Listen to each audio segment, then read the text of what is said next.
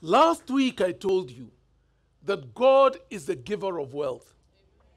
And if you want to build wealth, the place to begin is by going back to your Father in heaven and asking Him. You don't have to use shortcuts. You don't have to connive and steal and embezzle and bribe and whatever else, whatever other shortcut people take. You don't have to. Go to your Father in heaven and ask Him. He has tremendous, immense wealth, and He can give you. And He gave me because I had prayed that as I stepped into ministry, He would give me a home of my own. He gave me those 2 acres in Karen. I sold off 1 acre and built our home and developed the property because it had been cow pasture before, so it was undeveloped. And I developed our home in Karen, and we lived there for, I think, the better part of maybe about 20 years, maybe about 15 years. And 2 years ago, we sold it. And the reason was this. You know how in the video, or rather in the clip that we watched, they said that, old age eats or feeds off young age, okay? And I was getting to the place where we were in our mid-50s with my wife, and we were talking about, when you're growing up, you always count your years up. I'm 6, I'm 7, I'm 8, I'm 10, I'm 20, I'm 25, I'm 30, I'm 35. But when you hit 50, for anybody who is 50 here, you begin counting down, 20 more years, 19 more years. You know that like the lady said in the video, the runway is getting shorter and shorter. So you don't watch where you've been, you watch where you're going. When you're young, you can watch how far you've left the stationary position of the plane, but now you're beginning to watch the end of the runway. And so he said, we've probably got another 25 years, and we need to get serious, about preparing for retirement. And I said, Lord, I've been a minister of the gospel for the last, almost 30 years. And we're very fortunate to have the home in Karen. But we don't have assets in terms of, multiple houses that will bring a passive income. We don't have a business we're running on the side. When I joined ministry as a young pastor, the elders told me that, we want this to be your one and singular focus.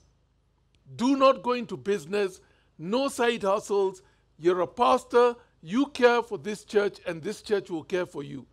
And so I've never owned a business. I've never done any side hustles. All I did was ministry. And now the runway is getting shorter and shorter. And I said, Lord, it's not going to end well unless you do something. Please, please, Lord, remember my prayer that we would retire well.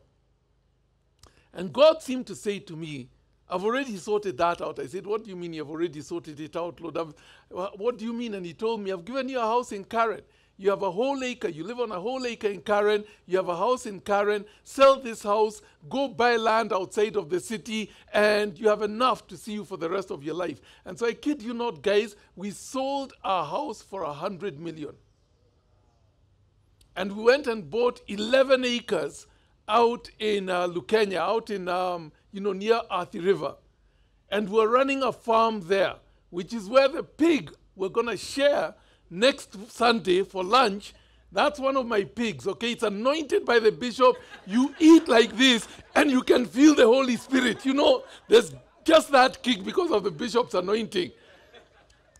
That's what we're going to eat. And I have pigs, and I have all sorts of things because we have 11 acres there. We own a condo at the coast because we said with my wife, she doesn't do well in the cold, and every June and July, we're out of here. We've become, in that sense, cold birds or snowbirds, and we disappear for those 2 months and work remotely and then come back to the city when it's warm. And, when you're freezing here, by the way, in Lukenya, us were sunbathing, and, and we come back to Lukenya where we stay. And in that sense, we do have material wealth. But if you follow my story, each step of the way, God has appeared and done a miracle. I say to God, God, you have told me to sell my home in Karen, and I will. Please give me a buyer who will buy it at this price, and I'm not taking less. And a couple of people did come along, and we said, no, this is our minimum. And somebody did come along and buy it. But I told the Lord, I'm going to buy a farm. Okay, it doesn't have to be big acreage. I just want 5 acres or more. We eventually bought 11, but I'm going to buy land so that we can farm. But there is no farming without water for those of you here who farm. And so I said, Lord, give me somewhere with a seasonal stream that I can dam up and I can have water, or give me somewhere next to the river. We actually are next to the Bagadi River. Right next, it's our border. And there's what is it called? It's not a dam, but it's been blocked downstream by the county government. So we are in the place where the water spills over, and it's a dam, and we have hippos in the river, and it never dries out, and we're farming using that water. God heard my prayer, and he gave us exactly what we're looking for.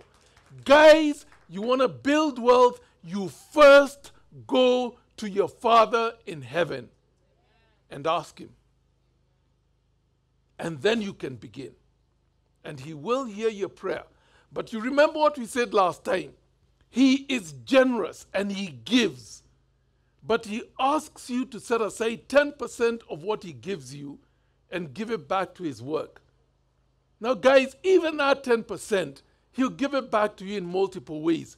Even that percent, he will multiply in different ways. But if you're stealing from God with one hand, how can you hold out your other hand, asking him to give you more? Give to him generously and wait for him to give back to you in his own generous manner. And he will build your wealth. And sometimes it will be in the form of money. Sometimes it will be in the form of health. You know the little foxes that spoil the vines, as the book of Proverbs tells us? The Song of Solomon tells us, the little foxes that spoil the vine, you put 10,000 shillings in your pocket, and the police stop you and tell you that tire needs to be changed, that's 6,000 gone, and then you get a cough, you go to the chemist, you buy Dar for 1,000, and then you go home and your electricity is having issues, you bring a fundi, and it disappears, and those little foxes eat away at the possibility of your creating wealth. Why? Because you're a thief and you're stealing from God, and it doesn't pay to steal from the hand that feeds you. Now, this was last week. I want us to go on. Today's lesson, I'm drawing it from Luke chapter 14, verse 28 to 30. Let me read the passage to you. This is what it says. If there is anyone here planning to build a new house, doesn't he first sit down and figure the cost so he'll know if he can complete it? If he lays a foundation and then runs out of money, he's going to look pretty foolish. Everyone passing by will poke fun at him and say he started something he couldn't finish. There are 3 principles in this passage, okay, that I want to draw out. And today I want to give you 4 principles to take home. I'm really going to mess up with you today, okay? But 3, let's begin with the 3. Here's the first one.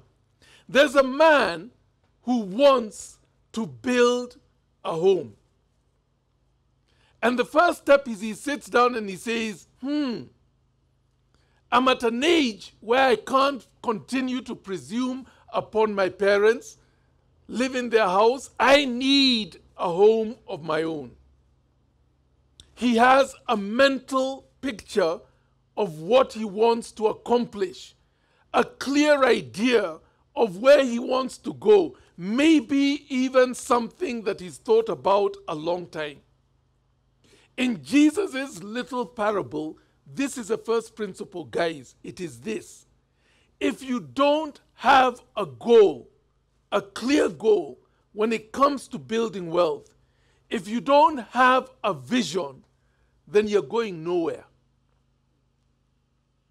Wealth is fueled by a goal or a vision. You don't just sit and wait to become materially wealthy. And so the question I begin to ask you with is this. Do you have a specific goal of where you're going when it comes to the creation of wealth? Can you name it? Can you break it down? Do you have a picture of where you want to go? Proverbs 29 and verse 18 says this: where there is no vision, the people perish. Where there is no goal, where there is no vision, where there is no clear picture of where you're going, the people perish. And this isn't just about wealth itself. Let me cast this in a different light, even against the video that we watched. In your marriage, if there is no goal, if there is no vision, if you don't know where you're going, you will perish and your marriage will fall apart. Now, many times when couples get married, what is their goal in life? Oh, we love one another. We just love the feelings. That's not a goal. Where are you going when it comes to your parenting? Have you sat down and thought? We used to sit down and with my wife would work out and say, we see this tendency in this child. They fight for their rights. They're always quarreling. This next year, in terms of character building, this is what we're going to focus on and teach this child how to be gracious and diplomatic and generous. Even in parenting, there is a goal. We have a goal in business. We have a goal in our career. But so many of us don't have a goal when it comes to marriage. We don't have a goal when it comes to parenting. We don't have a goal when it comes to our social relationships. There we're free. Whatever happens, happens, and we'll accept it. And so those things never end well. But our career is on track. And, our business is on track because we have a goal we're working with. So what is your goal for the building of wealth? Set your financial goals and sit down and write them and name them and verbalize them. It's the people who set goals who create wealth. Here are my top 5 financial goals. Number 1 has always been to own our home. We recently sold our home and went and bought a farm. It was in the middle of nowhere, no fences. It was like the savannah. We have hyenas that pass through. If you grow anything on the land, the hippos come after it. And so we had to fence. We've planted a hedge, and we're trying to develop the place, but we haven't yet built a home. And so owning a home, our own home, is back on my list. And I'm asking God for it and praying for it. And I'm determined to work towards it as long as God gives me the means and the enablement to do that. It is a very clear goal that my wife and I have. Our second goal was to provide a quality education for our children. And our children now are out of the home. 2 of them are married and 2 are not yet married. And that one we'll put a tick to and say, thank you, Lord. But we also made a decision that we're going to educate other children. Last week, you're talking about the Logo Scholarship Fund. We have 5 children, 5 girls that we pay school fees for until they finish their university education, if God enables them to go down that road. And it's one of the things that we want to do. And we didn't take our children to, the expensive schools, Banda and, Hillcrest and those sorts of posh schools. We couldn't afford it. But we discovered that a good education isn't about how much money you pay. A good education is about, number 1, the personal investment of the parents. And my wife, who used to be a teacher at Rusinga Primary and Secondary School, would tell me, I think the reason people pay these high fees that were being paid then, when our kids were going to much simpler schools, I think the reason they pay is because they're trying to compensate for their lack of parenting and their absence from the home. It's not about how much you pay. A parent's investment in their children's education is about the most valuable thing you could do to help your child in school. And so that we did. Number 3 was to live debt-free. That my net worth would always be much greater than my debt. If I have a mortgage, that I have enough assets that I could clear that mortgage if I chose to sell some of those assets and ensure that my net worth is bigger than my debt. To owe no man anything. To have what I call an emergency fund, I'll talk about that, and to have reserves so that I don't live from hand to mouth. My fourth was to be generous to the work of God. These are our 4 goals. I'm not asking for high heels. I'm not asking for clothes. I'm not asking for the many other things that could be done. Those I can own if my net worth allows me to, but it's not one of the things on my prayer list with God. These are the 4 that I come back to God with and say, Lord, over and over again, enable me to fulfill these 4. My 5th one was that would retire well, that would be able to have passive income, which is why we're starting to farm now, that would be able to have enough that when I pass away, that I would be able to leave my wife with sufficient resources to end her life well. And I say this, guys, if I didn't, let me say it again. Okay, guys, stop being so stingy with your wealth and keeping your wife away from it. She's going to outlive you, and it's going to be hers anyway.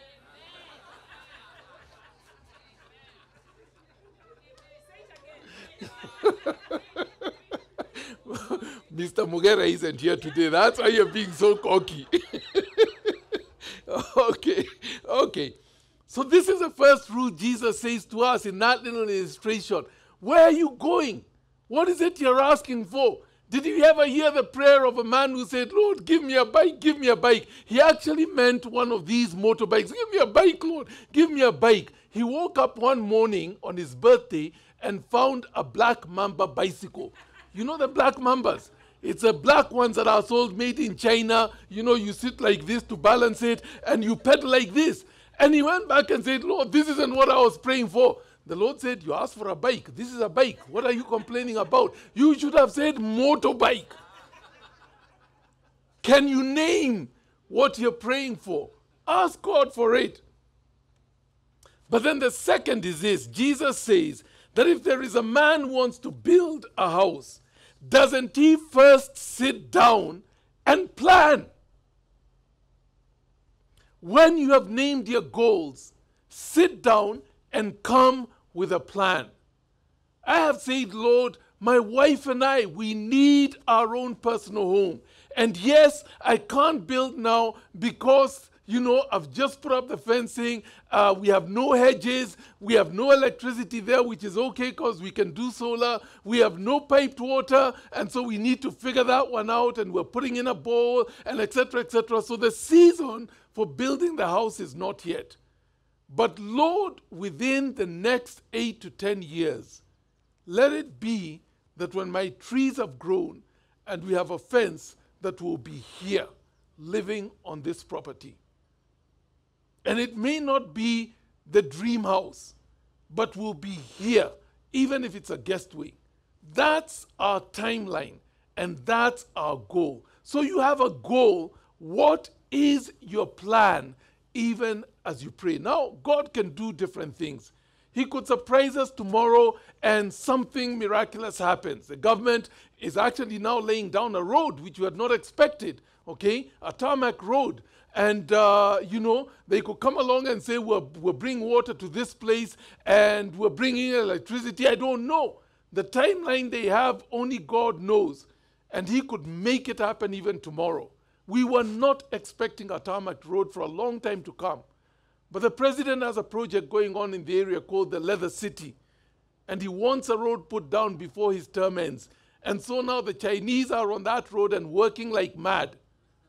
And we're very happy for it. Okay? So what is your plan? Sit down once you have identified your goals and begin putting timelines to them and thinking through what it is specifically you want to do and how long it will take. Because you need to have a plan. If a man wants to build a house, doesn't he, that's a goal, doesn't he sit down and plan? Here's rule number 2. A goal without a plan is a pipe dream. It's not going anywhere. And it is a people who take the time and trouble to think through, research, plan for, and set down a clear timeline, who see financial wealth. And you bring this up to God and say, Lord, I bring this up to you. This is our timeline. This is what we'd like to do. But oh Lord, we know you're the God of miracles, and you can do this in half the time, in a quarter of the time. And we just want to give it back to you. But because your Father in heaven says, you have not because you ask not. Ask him and let him bring it about.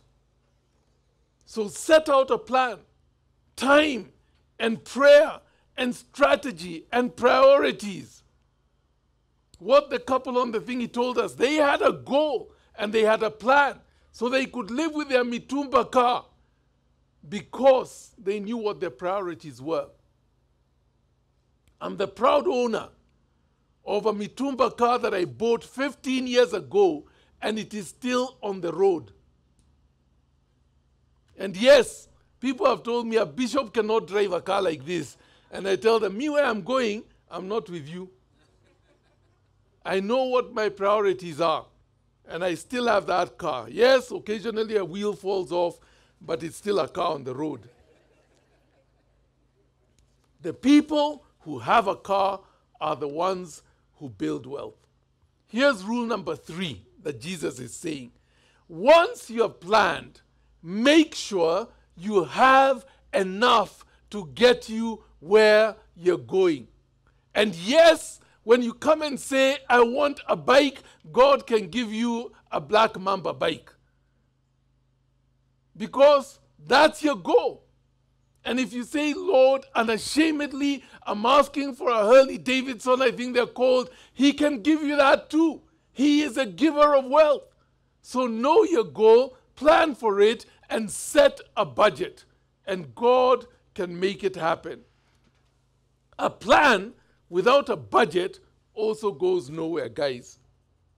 You see, many of us are afraid of budgets, but let me tell you a couple of things about a budget. A budget is your friend when you're trying to build wealth. A budget is your friend because money is a servant. Every shilling in your pocket or in your bank account is your servant. And a budget is the manager who tells the servants what to do. Some servants, he says, run around and provide food for my master. Some servants, the manager tells them, run around and provide a place for him to stay. Some servants need to be given work to create more wealth through investments. But some servants, if they don't have a clear job description, you can carry them around in your pocket, and what you're going to do is eat your servants. Because you pass by Java and you think to yourself, oh, cappuccino, 500 shillings, let me buy a cappuccino. You've just eaten 500 servants who could have been creating wealth for you, but you ate them alive. Or you buy some, high heel or something, completely worthless. We won't need high heels in heaven. You'll be whatever height you need to be. If you've always dreamt of being tall, you'll be tall in heaven in Jesus' name. Hallelujah.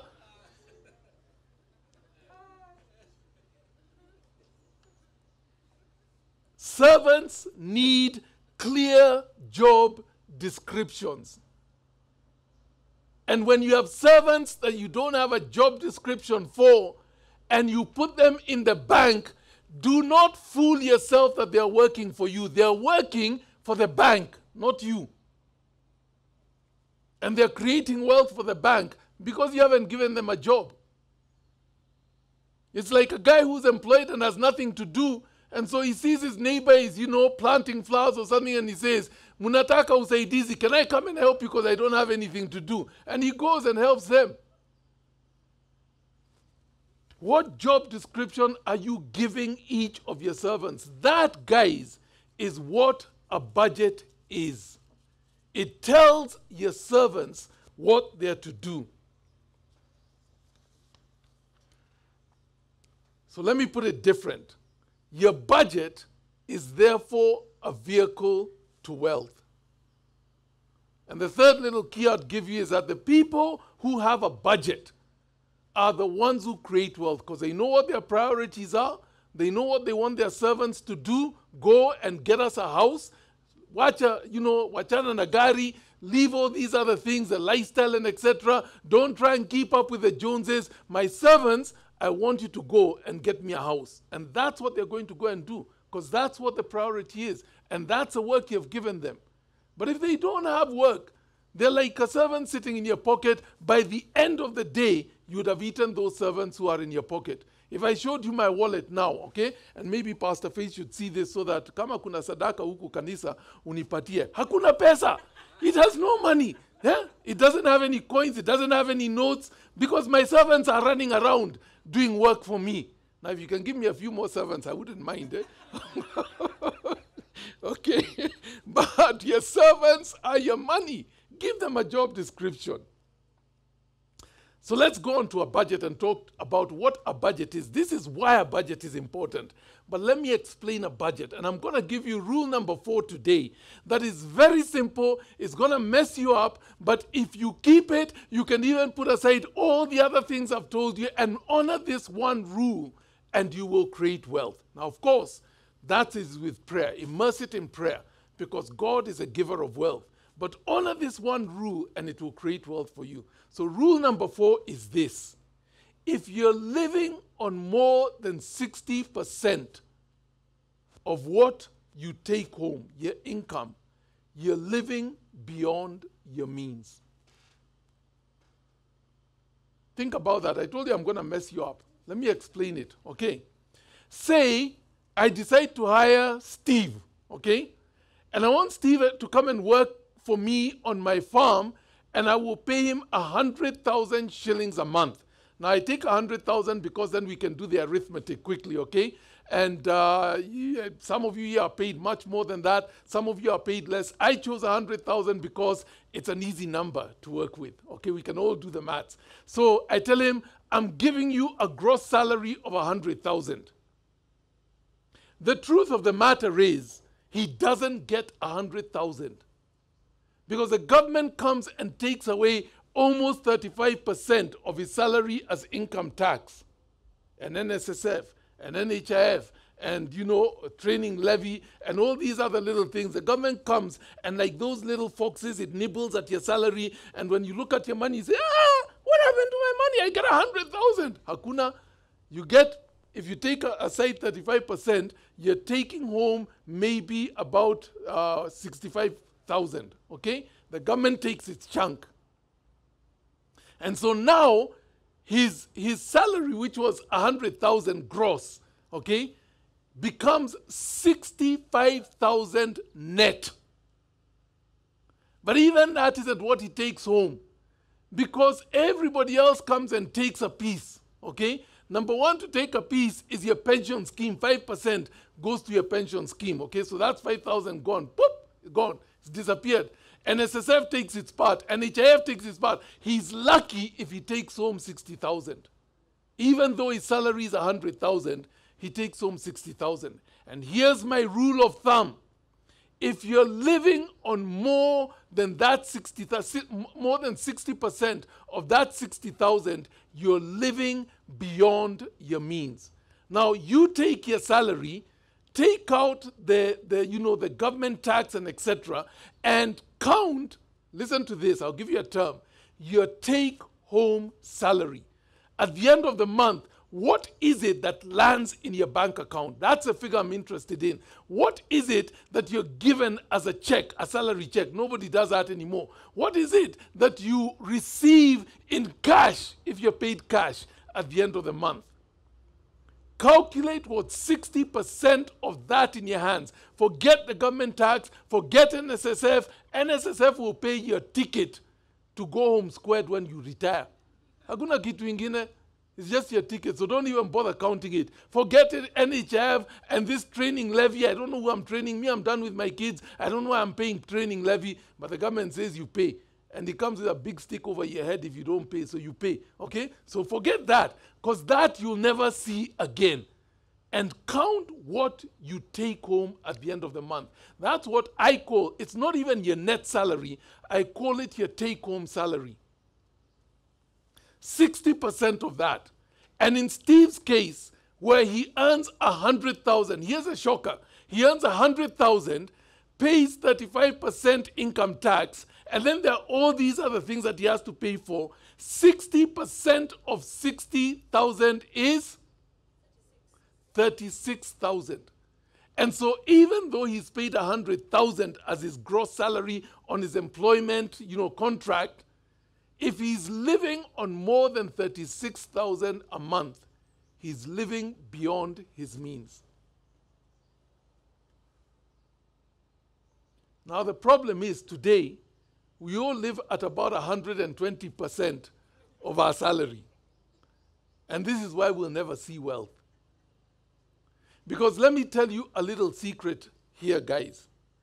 It's not how much you earn that matters. It's how much you keep that makes the difference. It's not how much you earn, but how much you keep.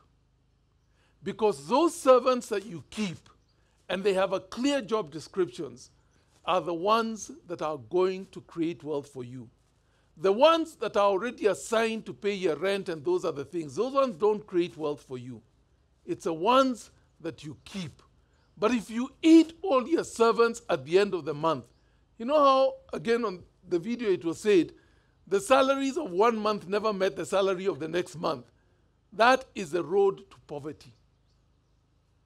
Because in that gap there are no servants creating wealth for you. They've all been eaten. And if you're living on more than 60% of what you take home, you're living beyond your means. And you will retire a poor man or a poor woman. Sure, you'd have driven a Merc to your poverty. You would have lived in a big house as you headed for poverty. You would have enjoyed food in Java and in Art Cafe and wherever else as you were heading for poverty. Let me tell you a secret, guys. You only need to eat meat once or twice a week, okay? And even then, it's only 4 little cubes per meal. So you could decide that you do team up with your friends and you do go out for dinner, but they pay. Or you go for the company lunch and you eat all the meat you need for that week. You don't have to have meat on your diet. It's just making you fat. You can eat other people's meat, except when you're a farmer. I have pigs. I can eat my pigs. Okay? But don't go and buy meat. Just be invited to Pastor Faith's house at the right time. You'll eat meat.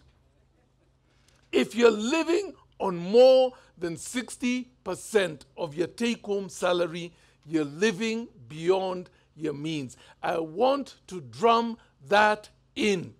And when you go home at the end of this service, go home and sit down and write down your goals over the next 10, 20, 30, 40, 50 years. And then sit down with your present budget and ask yourself, how much at the end of the month have I spent of my take home, and does it go beyond the 60% mark? Let me explain to you why I say 60% very, very quickly. Last week, we talked about setting aside 10% as a tithe to the Lord. Because the worst financial wealth building rule that you can ever violate is to steal from the hand that will give you wealth. It doesn't make sense. And so be religious about giving your tithe back to God. Because he's the same one who will turn around and give it back to you and multiply it. As the Bible says, pressed down and running over, because you are faithful to obey him. Tithing is a matter of obedience. If you don't tithe, then you have a spiritual problem of obedience. So that's 10%. Now you've got 90% remaining.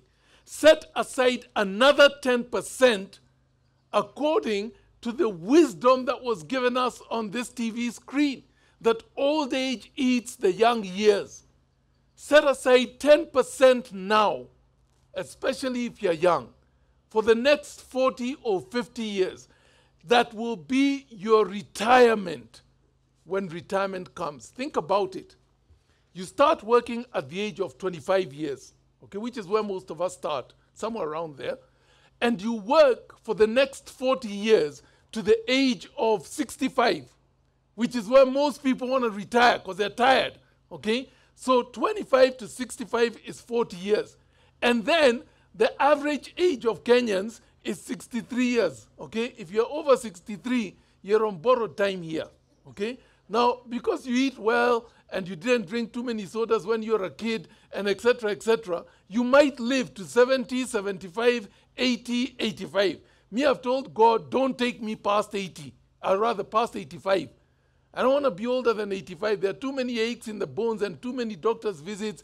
I've got a house in heaven. Take me home at the age of 85. Or take me before, but not past. I had a grandmother who used to complain. You know, she lived up to 99 years. God forgot me. All my friends have gone. I'm the only one here. Kwani, he doesn't love me anymore. She was ready to go home, and she just kept living. So I've told God, 85, take me home, okay? But it means I worked for 40 years to the age of 65. And those 40 years I worked have to finance 20 years of retirement. It almost comes down to every 2 years I worked here will finance 1 year in retirement. Now, if you're living hand to mouth and you're eating all your servants and they never went and prepared for your retirement years, you will get to retirement and you have nothing. And you know, the government tells you, if you work for the government, this is your last check, uende nyumbani, and they'll give you a little kapen that is, you know, your retirement gift to say kwaheri, and you go home and you have nothing and you retire into poverty, and 5 years max, you're dead. That's a story of many Kenyans.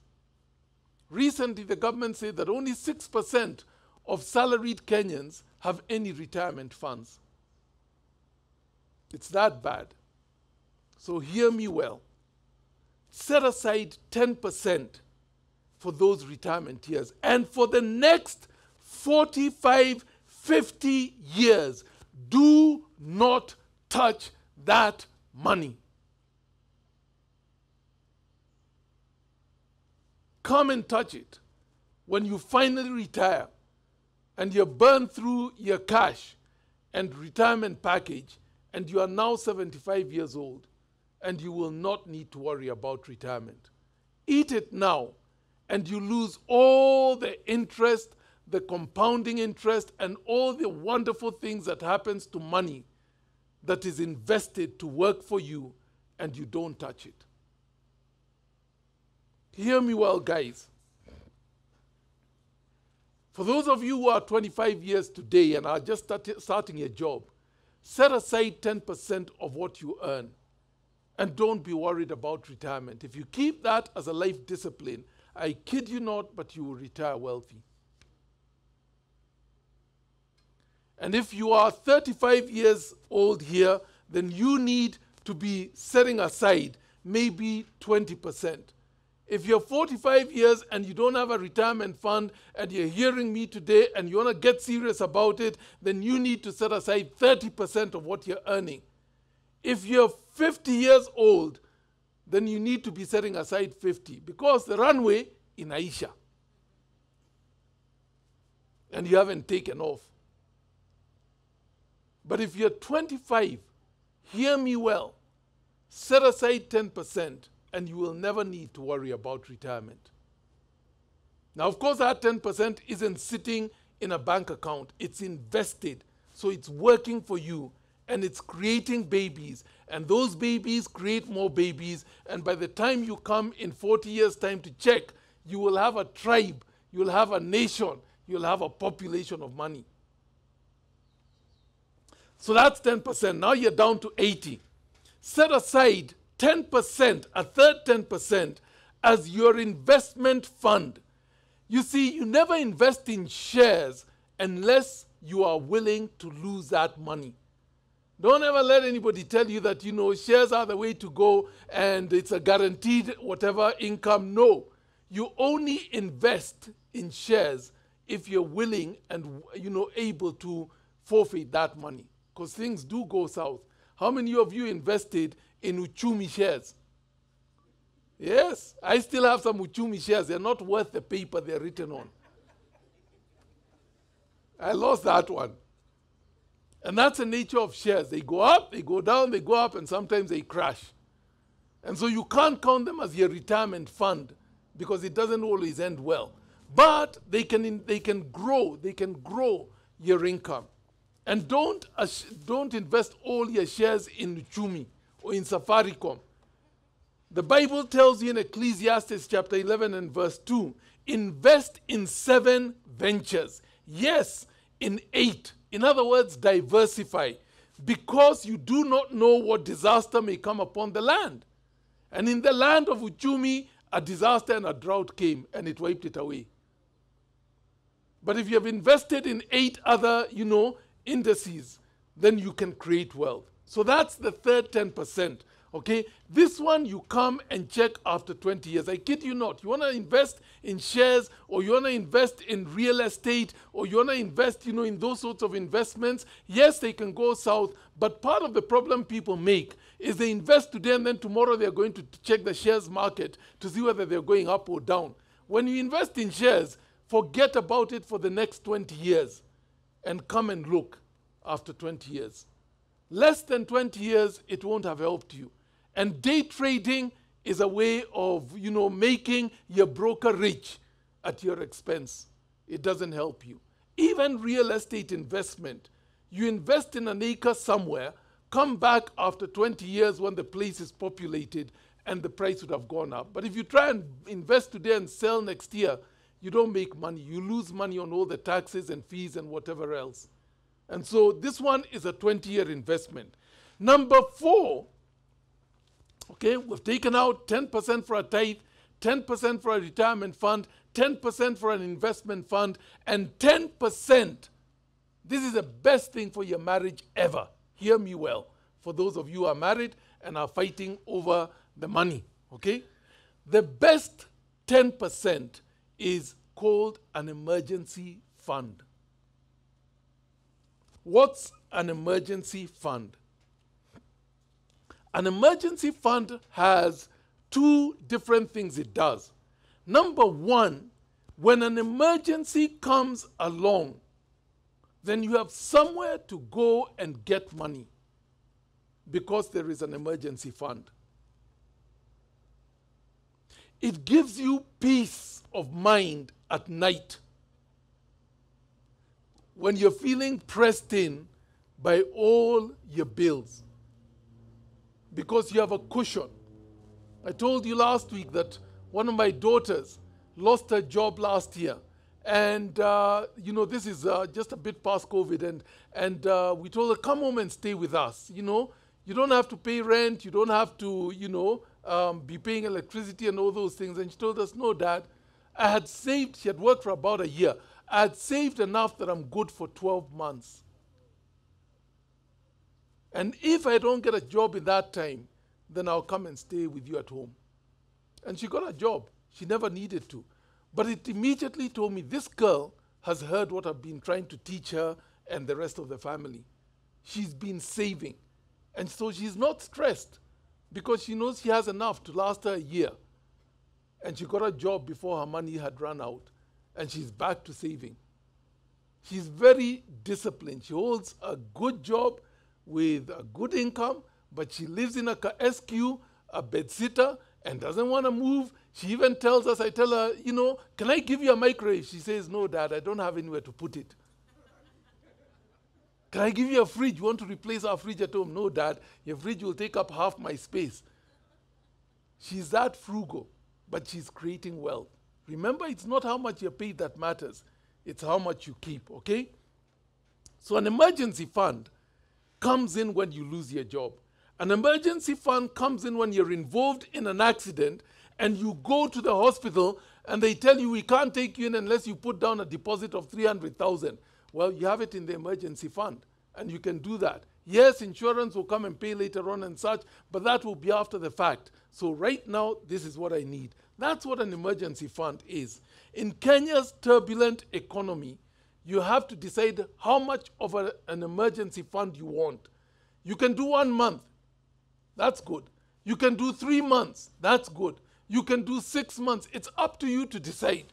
I talk about 12 months because if I lose my job, I want to be able to take a break and then to have 6 months to look for a job and still have reserves left over before I pick up my next job. So I don't think 1 month can do it, especially if you have dependents and school fees and those sorts of things. If you have school fees, then you need to put an emergency fund equivalent of 2 terms and the food you eat in that time and what it will cost you to continue paying rent and etc., and say, over these 6 months, I need to have this amount. I've set it aside. I've put it in a bank account. I've invested it in a fixed deposit. And I do not touch it for anything but an emergency. What is an emergency? Pastor Faith's next, high heels, when she comes and says, you give me a cologne I buy, there's something and it's going to go. And it's found in this shop. And if I don't buy it, they're not going to restock. That's not an emergency. When you get sick, that's not an emergency. Of course you're going to get sick. If you didn't know you're going to get sick, today the bishop has told you you're going to get sick. Do you have a medical insurance? Or have you put aside funds? Sickness is not an emergency. Let me tell you what else is not an emergency. I'll give you a list here of things that are not an emergency. Here you go.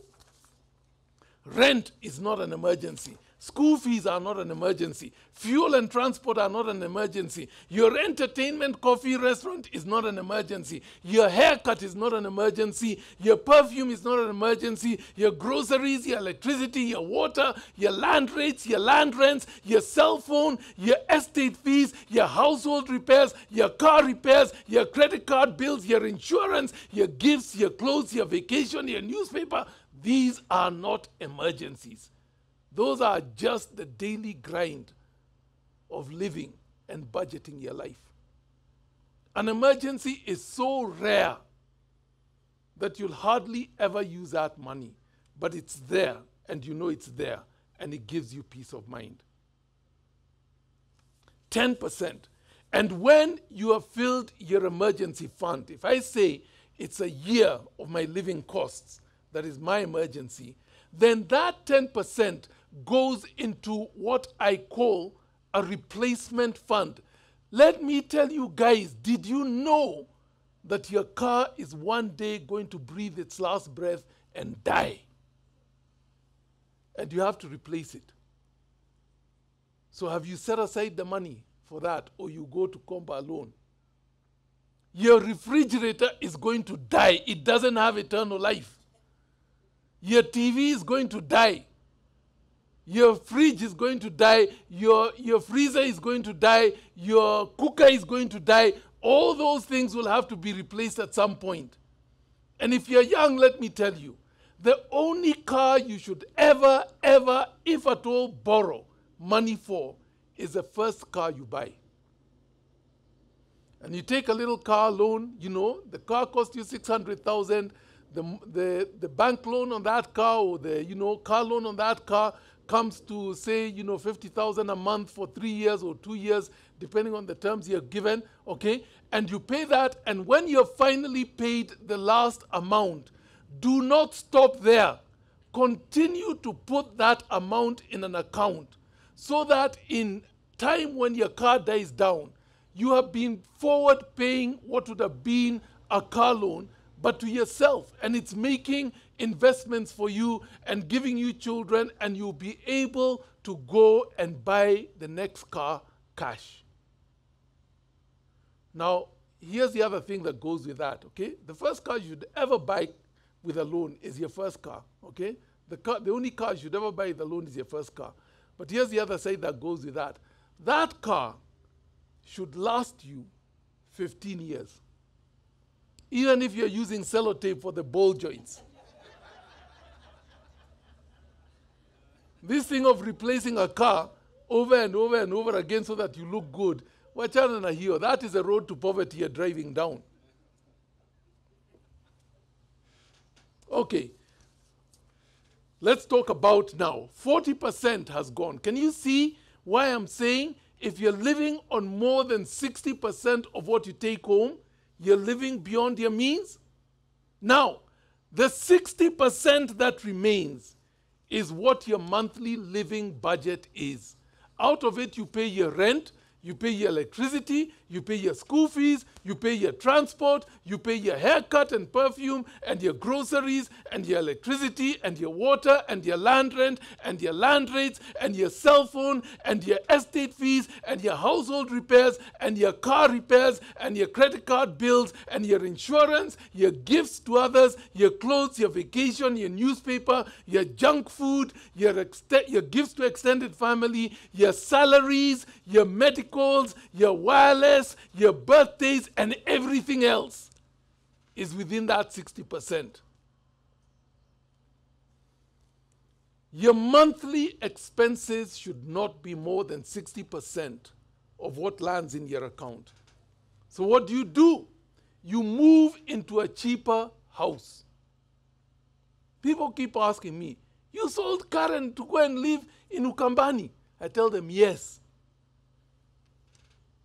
You're not me. And I'm not living your life. And so that's not my standard.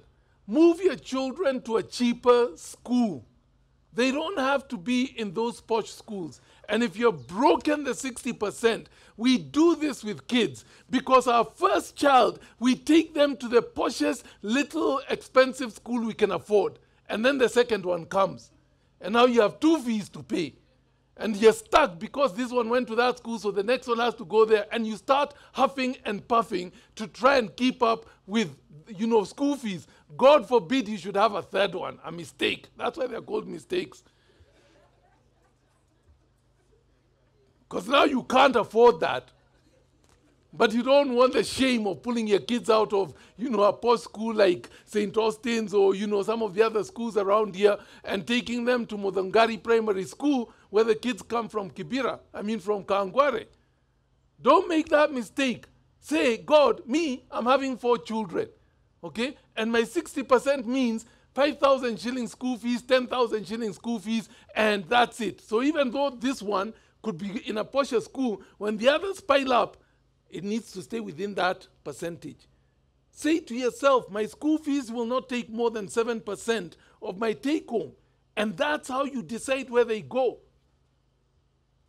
The house you live in, decide. Cut back on your shopping. After all, you're overweight. You're eating too much. Cut back on your shopping. Eat 1 meal a day. It's possible. You can survive. I've tried. I've tried. It's not working for me. But anyway, I'm a farmer. I have chickens and I have pigs. So, but eat 1 meal a day. That's what it comes down to. Become a vegan, vegetarian, whatever. I'm a vegetarian as long as I'm not visiting somebody who's serving meat.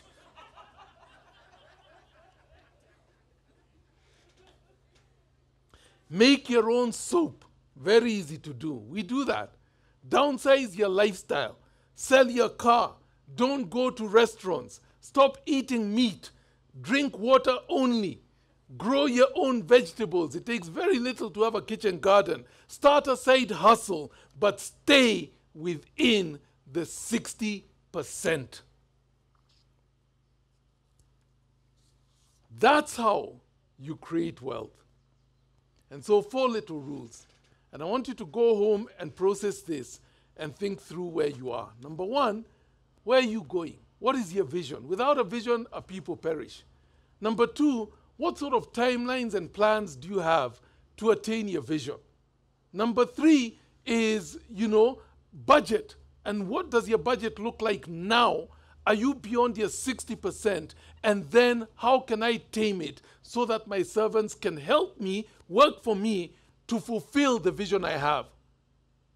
And last week we said the foundation of those 4 things It's going back to your Father in heaven, because He does miracles and He can bring it about. Even if your budget doesn't work, God can still make it happen. I did not buy the 2 acres in Karen.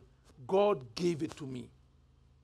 And He can do that for each of us. Now, God doesn't Xerox His blessings. And you can't say, even me, God, even me, I want. You did it for so and so, even me, I want. No, no, no. God has His blessings for you. They're not going to be the same as anybody else's, but He's able to bless you. This is the way you create material wealth. Let's pray together.